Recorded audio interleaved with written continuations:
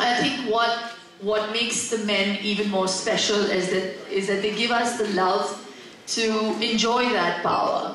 So while we are celebrating women empowerment and we have so many amazing men here, I really hope that in the future things change in all those homes that don't give the women the power, and you all intend on, making your women flourish and feel even more confident, be the wind beneath their wings. So on this day, I'd like to give you guys a round of applause for all the ones who've, been so wonderful to their wives, to their sisters, to their mothers, to all of them. And